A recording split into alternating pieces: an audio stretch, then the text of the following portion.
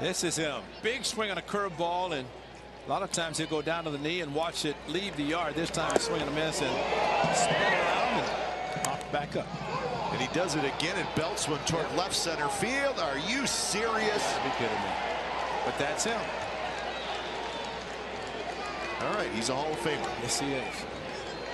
That was impressive, folks.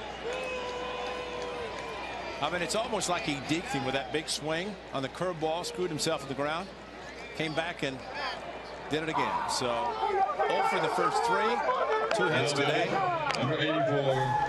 And watch this swing.